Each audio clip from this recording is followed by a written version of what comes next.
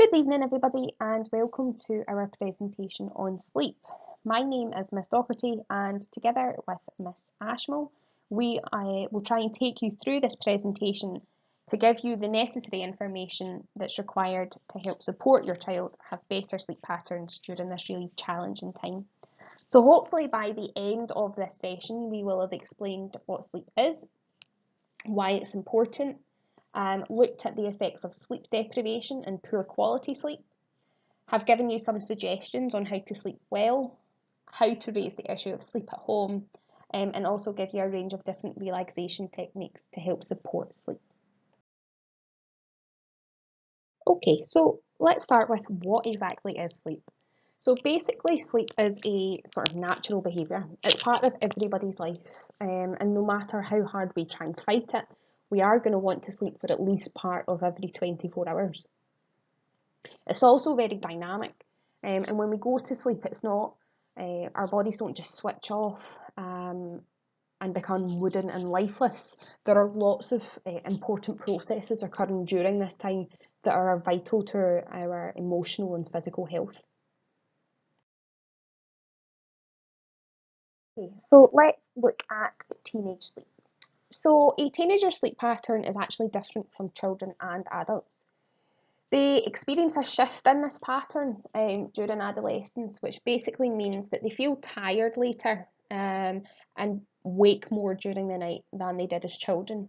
And this is due to sort of physiological changes that are occurring during adolescence that contribute to this change. Now, teenagers need between 9 and 9.25 hours of sleep every night, and this is different from children who needed 9 to 11 hours and adults who need between 7 and 8 hours. And ultimately, less than 9 hours is when there could be an effect on physical and mental health. Okay, so now we'll look at the importance of sleep. And firstly, we're going to look at the importance of sleep and its effect on physical well-being. Now, when we are sleeping, our body releases a sort of variety of different hormones. Now, one of these is growth hormone, and it plays a crucial role in many different functions that occur in our body. And it's essential that ultimately we sleep well so that this growth hormone can be secreted. And once it has been secreted into our body, this growth hormone completes a number of different functions. So some of these include helps to increase height in children and adolescents, it increases muscle mass, it helps to strengthen bones, boosts the immune system, contributes to cell repair, breaks down fat, and helps to develop reproductive organs. So by sleeping and letting these functions occur, we're also helping to protect our body from sort of health conditions in later life, such as obesity, diabetes, and heart conditions. And I think it's important that when you are speaking to your young people about sleep, that you're conveying the importance of it, presenting them with facts so that they are fully aware of why it's so important. So we'll now focus on sleep and mental well-being. So during sleep, there are a range of different learning processes that are occurring, which is why it's so important that sleep is of a good quality and essentially your young person's not being disrupted or disturbed during their sleep. So examples of learning processes that are occurring are memory consolidation. So that's when your sort of information's being moved from your short-term memory to long-term, and this occurs during the REM phase of sleep. There's also vocabulary, and that's retained during our deep sleep. We have pronunciation, sort of learning processes occurring, and auditory memories, and that's basically the ability to remember words and sounds, and that's happening during all of our sleep stages. And sleep's really important for brain development during adolescence, and we're sort of all aware that these processes are even more important as they're progressing through the school and they're learning differently and beginning to cover more complex concepts during each of their subjects. Sleep can also have an effect on our emotional well-being. Sleep can help us to deal with crisis, as sleep allows us to deal with this by reducing cortisol, and cortisol is basically a stress hormone in our bodies, And by reducing this cortisol, it allows our brain to process information better. It can also help us to deal with stress, as we have our lowest levels of cortisol in our system during sleep. However, sleep deprivation can increase the levels of cortisol in our body, and increased levels of cortisol have been found in the bodies of teenagers who are only having around roughly 5 hours sleep a night. It can also help us deal with anxiety. So by allowing our body and our brain time to do all it needs to do during sleep, we can feel better physically and mentally, and makes it easier to cope with and address things that are worrying us. There are a number of effects of sleep deprivation and poor quality sleep. The first one being difficulty regulating emotions. And this is because sleep deprivation affects our prefrontal cortex in our brain, which is where our emotions are rooted. And the prefrontal cortex basically controls our emotions, our decision making, and the ability to work with other people, and is one of the most sensitive to sleep deprivation. Sleep deprivation can also have an impact on our learning, as it sort of affects our ability to acquire information, to retain it, and then how to use it.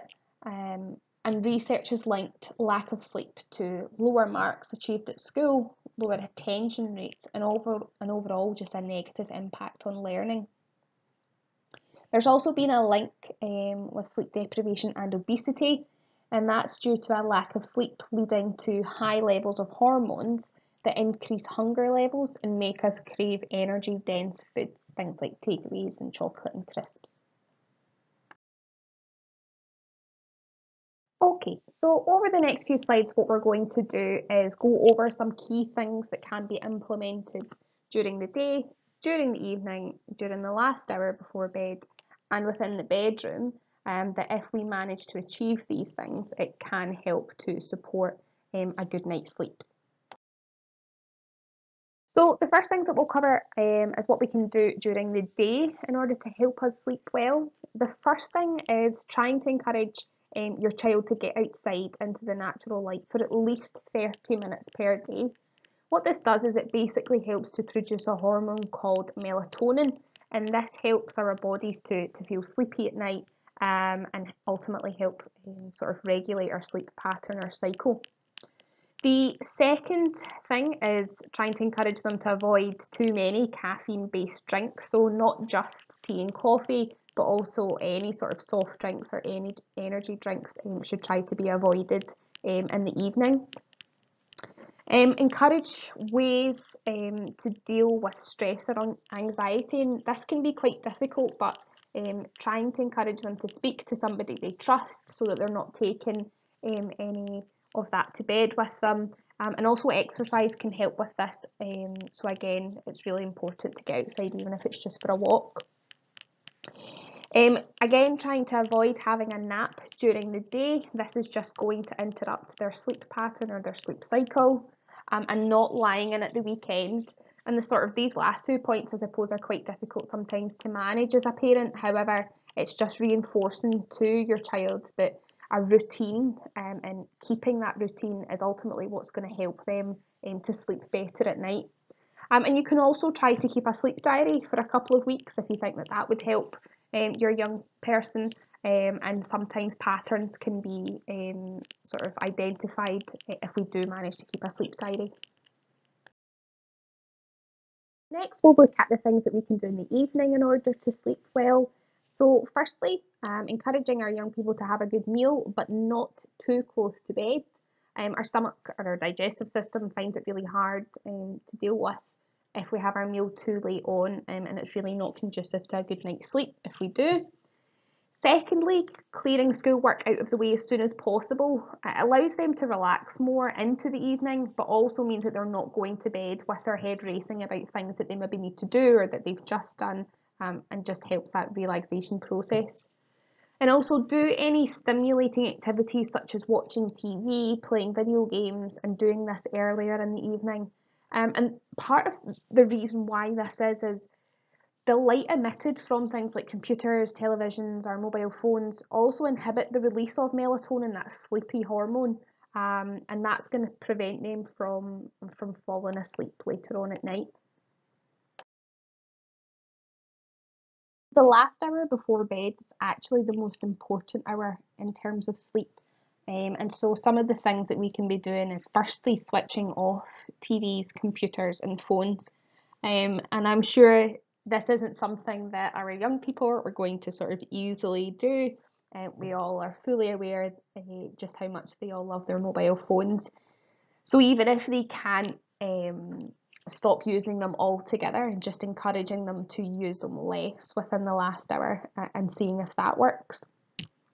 If you have a bath, then we can be encouraging them to have a bath to wind down and chill out. But actually, we don't recommend showers as they can be more stimulating than a bath.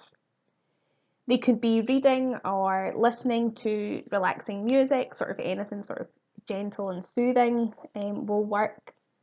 Miss Ashmole's going to go over some relaxation techniques that they can potentially use to help them drift off to sleep. And again, just reiterating to them to try and stick as closely to the same bedtime and getting up times, even at the weekends, as this will all sort of tie into having a really good sleep pattern. So there are some things that we can do within the bedroom environment to try and help our young people to sleep well. So the first thing is to try and keep the bedroom dark and cool. Make sure that the bed's comfortable and that they've got sort of suitable pillows. Using subdued lighting, so instead of using the ceiling light, trying to use side lamps. Removing or packing away electronic gadgets, so phones, games consoles, all of those things. Removing pets from the bedroom, and by that I really mean more nocturnal pets or nocturnal animals. It's just when your child's going to sleep that animals potentially is about to get more active and could disrupt your child's sleep. And we also avoid or recommend avoiding using a very loud alarm. So it's much better for them to be sort of woken up with a more gentler sound or even a light source if possible. So we appreciate that raising the issue of sleep at home can be quite challenging, especially during the sort of circumstances that we find ourselves in just now, and the number of our young people that or whose sleep patterns have been disrupted. So there's sort of a few key things here. So firstly, ensure you've got information to hand. So using the information from today's presentation to inform teenagers or your children about the importance of sleep, the consequences of not getting enough sleep, and giving them strategies on how they can improve sleep. And by hopefully giving this sort of factual, accurate information, this allows them to make informed decisions. It's also important to listen to what they have to say and trying to see the issue from their point of view. A lot of them are now sort of stuck in this routine, and it's really difficult for them to try and get out of it. So by listening and then discussing the issues, it's going to help to sort of put in place a strategy to help them make changes to their sleep that are both manageable and achievable. And there's potentially going to have to be some negotiation there as well. And the changes are only really going to occur if the young person's willing to make the changes. So be prepared to sort of meet in the middle and be flexible. And remember, small changes are better than no change. So here is our sleep well checklist. Firstly, as I've said a number of times throughout the presentation, one of the most important things that a teenager or a child can do is to set a regular bedtime and stick to it as closely as possible every day. Trying to exercise regularly throughout the day and getting outside for at least 30 minutes a day. Trying not to nap, especially after 3 p.m. Complete homework early in the evening. Avoid stimulants such as tea, coffee, energy juice and chocolate. Keep lights low in the evening. Try to keep the bedroom dark and cool at night. And keep the bedroom tidy and trying to change bed linen regularly. It can also be helpful to plan something relaxing before bedtime. Avoid watching anything scary or exciting before bed. Avoid using the phone, texting, playing games or watching TV in the hour before bed. trying as hard as you can to not clock watch in bed. If you're struggling to sleep, try a relaxation technique and play something soft and relaxing in the background if sound needs to be on. Hi everyone, I'm Miss Ashmole and I hope you've now managed to gain a better understanding of what sleep is and why it's important. In the next few slides, I will talk about some relaxation techniques that will help support sleep. These exercises can be used as part of the daily nighttime routine or when you or your child is struggling to relax the body and mind before bed. There is a variety of different practices though, so make sure you can find one that suits you or your child best. It is important to make sure you keep using these techniques, even if you don't feel better straight away. It does take time and regular practice before you start to feel the benefits. The relaxation techniques I'm going to talk you through today is deep breathing exercises, progressive muscle relaxation, guided imagery, and mindfulness. The first relaxation technique I'm going to talk to you about is a deep breathing exercise called the 4-7-8 technique. This breathing pattern was developed by Dr. Andrew Weil to help people gain control over their breathing and help people fall asleep in a shorter period of time. Breathing exercises are designed to bring the body into a state of deep relaxation. Specific patterns that involve holding the breath for a period of time allow your body to replenish its oxygen. This technique is particularly useful for individuals who feel stressed, anxious, and worried. The 4-7-8 technique forces the mind and body to focus on regulating the breath rather than replaying your worries. To complete the practice effectively, ensure you are sitting or lying in a comfortable position with your eyes closed. First, relax your mouth and exhale completely. Next, close your lips, inhaling silently through the nose as you count to 4 in your head. Then, for 7 seconds, hold your breath. And lastly, exhale through your mouth like you're blowing out a candle for 8 seconds. You should practice this pattern for a full 4 breaths.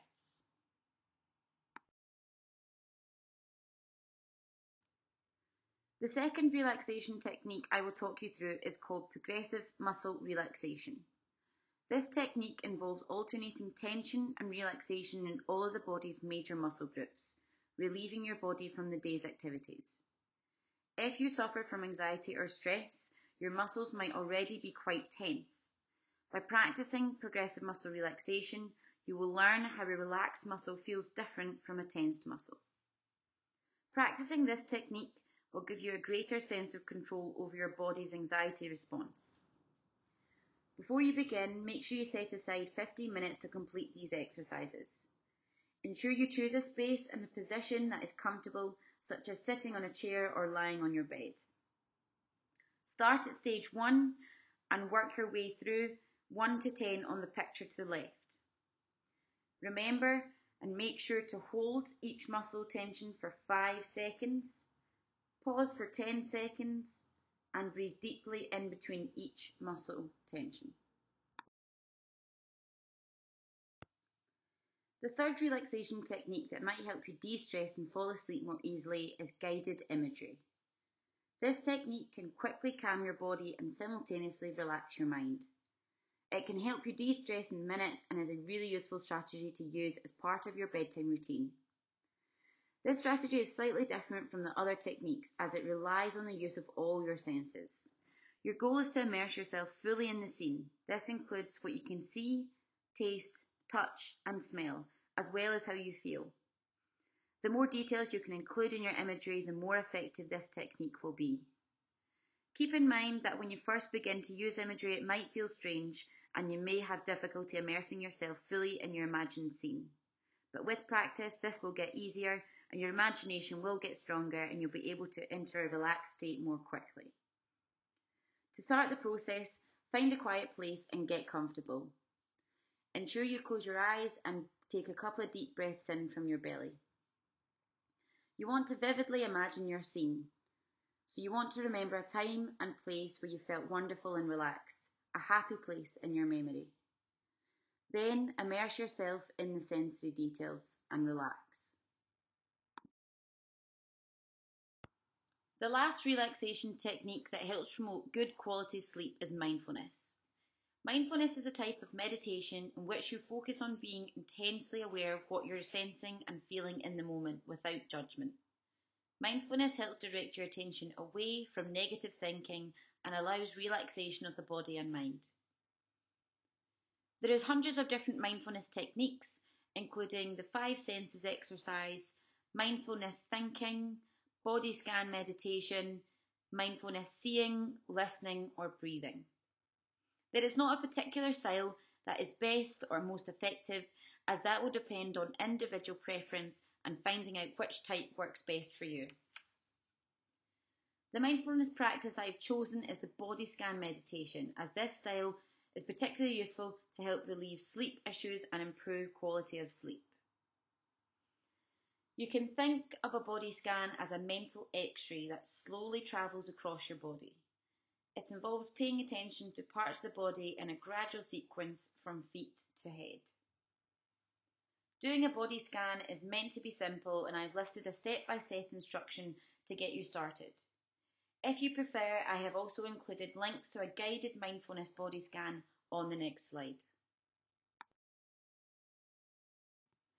This is a very short YouTube clip to give you a rough guide of what is included in a body scan.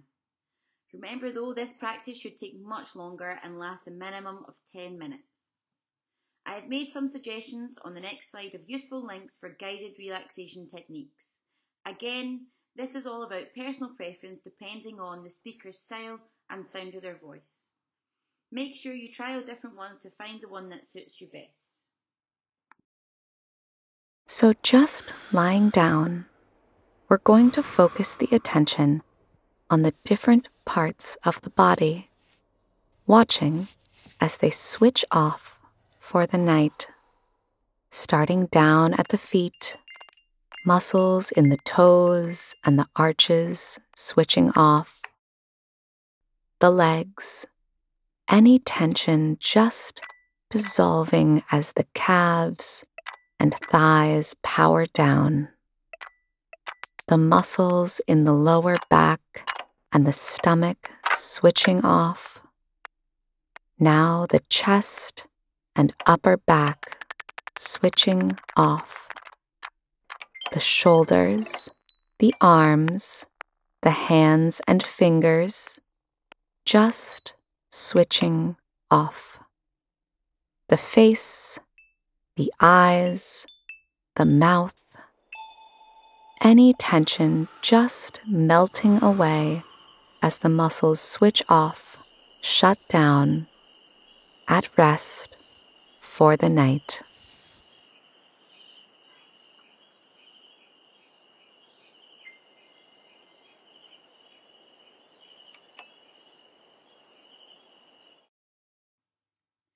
These 5 YouTube links are videos that you might find beneficial to use when trying to relax before bed.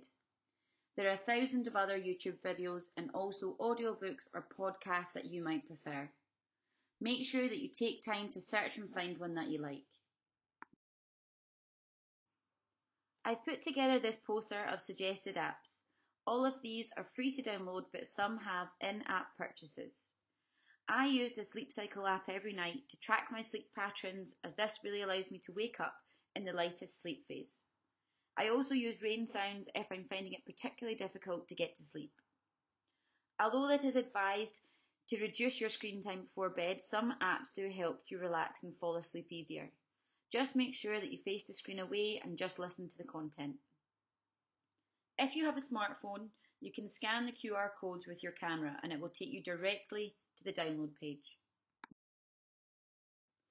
As Ms. Docherty previously mentioned, it might be a good idea for your child to keep a sleep diary. This means they can track how they slept and the possible reasons why that happened. I've listed 12 questions that will help form the basis of a sleep diary.